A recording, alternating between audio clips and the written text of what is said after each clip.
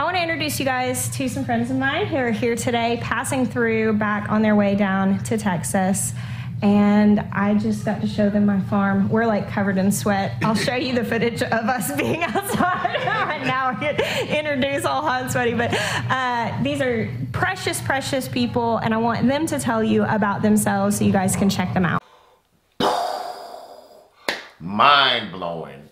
Got to be around one of the top gardening content creators on YouTube, and we got to be on her homestead touring her whole garden and her homestead, her animal, livestock and everything. Just get to sit down and do some fellowship with her and Maya.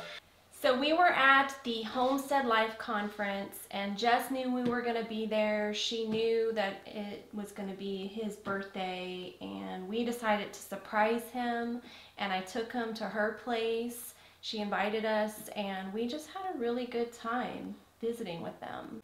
One of the cutest moments during that visit was Ben. Ben loved to tour us around, and he was showing me how to feed his bunny. It's the cutest thing. What do you usually feed him? You feed him this. Oh yeah, these are potato slips. So how much do you usually get for them? Oh, the butterfly. So is this one that's already... Oh my goodness, all this butterfly. We have a lot, yeah. I can't get it You know what? That was the primary motivation for us in gardening. Yeah, because my mom was a big butterfly fan, and then when she passed, it was like, Maya's mom loves butterflies. Yeah. That's why you'll see butterfly stuff all over. Same with our garden. And We'll you know always. what? The reason behind us starting our videos is both of our moms have passed, and we wanted to leave something like. Yeah, because you know most people they talk to their parents about how you do this and how we can't talk to our mom about anything like that. So we like, you know, let's do some of the garden stuff and especially cooking being stuff. A blended family. Yeah. And so it's like, let's do videos so that way we have a virtual document of what. That's so cool. Yeah. That's so cool. How do you feed the bunny? So silly. Does he just eat it out of your hand? right food. What kind of things does Newt like to eat, Benjamin? You like basil? He likes sweet potatoes, leaves, and what else? Basil. Basil. And carrot tops. I get, you know There what, he goes. probably. Oh, here he comes. She's eating it right now. I see. She's like, I want this.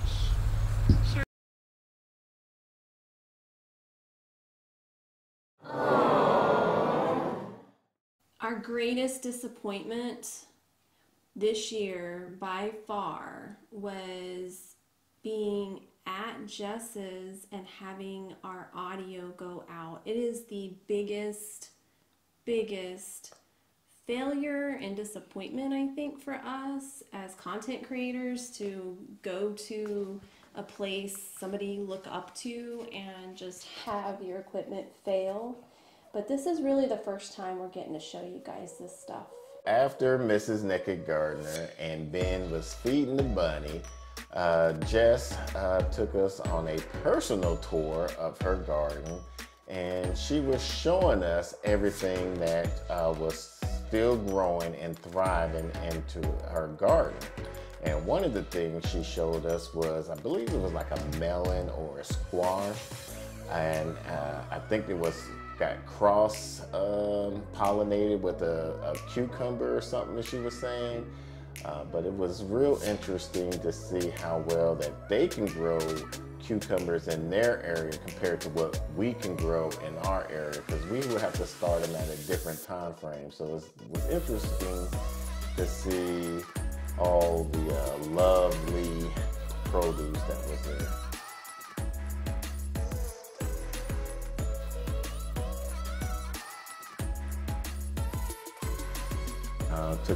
There was just plenty of butterflies that's going all through the garden. I love the way she has her flowers set up intermittent with everything that she was growing, the zinnias and stuff. We got next to her noodle beans. I was tempted to jack some, but luckily she was willingness to give us some of her seeds. So we're gonna try to grow some for 2021. This is the artichoke that we always mentioned that got the inspiration for us to transfer our artichokes that were in containers for 2 years into the raised beds, because Jess was telling us that when she had her artichokes in the container, she decided to transfer them, and she was able to start to get some blooms from them.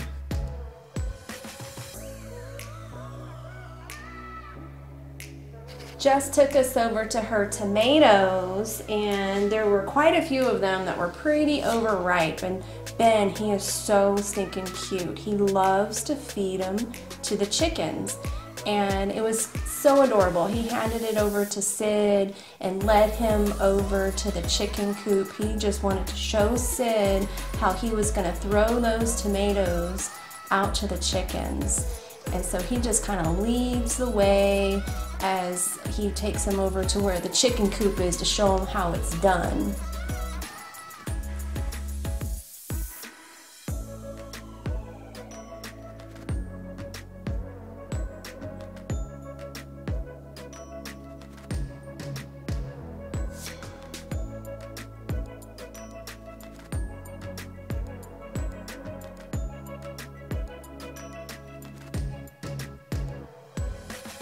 Ben is just so proud of his chickens and showing them off. It's so adorable.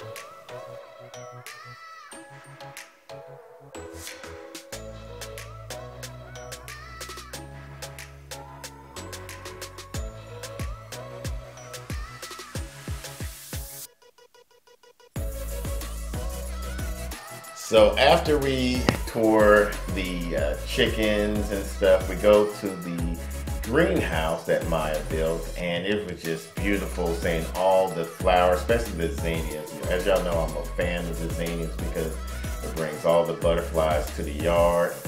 And then just when we get back to the house, we just overlook and just see how everything it just looks in her garden. It was just amazing.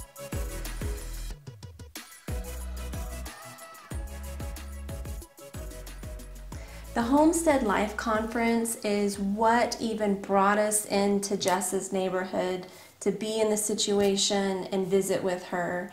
Before visiting with her, we got to hang out with the Fit Farmer, which we're super excited because they just reached their 100,000 subscriber mark this week. I think like just a few days ago. Yeah, so congratulations on that. It's a good feat. Been watching y'all for a long time. We were cheering for you guys. But it was just so cool to sit and talk and just kick it. One of the things that Doug said early on is that we're like, this is the lifestyle that people are meant to live. Oh, I yeah. really believe that too.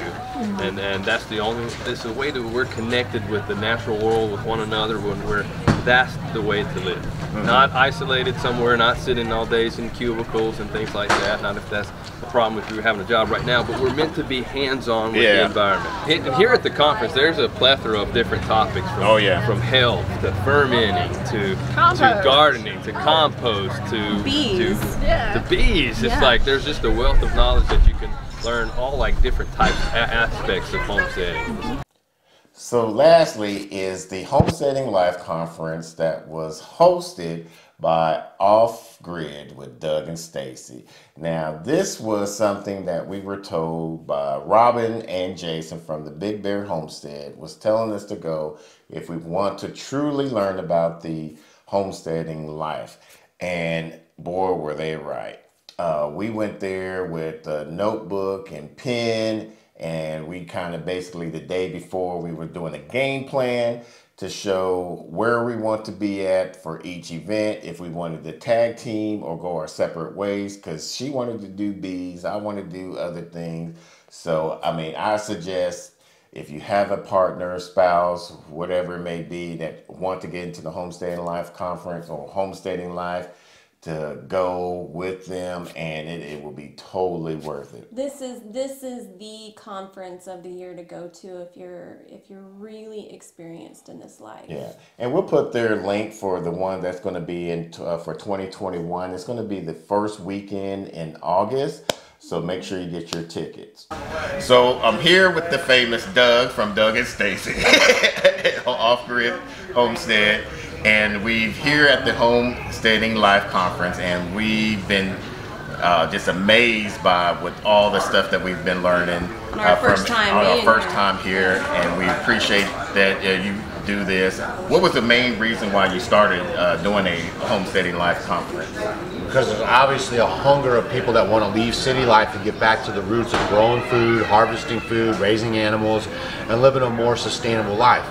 So 4 years ago, we started thinking about it, and we want to really do hands-on. We do a lot of stuff online. We really try hard to educate you guys on YouTube as far as living this kind of life, but we really put emphasis on the hands-on training. So my wife and I decided to start this conference, gather people around, gather experts in the field, and then teach everyone who wants to learn, and it's been working out really good. Yeah, I mean, we got invited by Jason and Robin from Big Bear Homestead. Yeah, I miss you guys. Wish you were here. Yeah, we had a good time. Yeah, better start making your plans for next year. Yeah, and so we were glad that they told us about this, and I really like it. We're definitely coming back again next year. Thank you guys for coming out to the event and being participants. You guys asked a lot of questions. Yes, you sir. had a good time, and that was awesome. So all right. Make sure you guys hit that subscribe button. Don't miss a single video. It's right there. Yeah. And then all notifications, so every video you get squared up on it. All right, thanks. Well, you heard Doug. Do what he says. We hope y'all have a blessed and safe New Year's, and hopefully y'all will have a more prosperous 2021 year, whatever it's with homesteading, gardening, whatever it may be. Until the next video, let's grow together.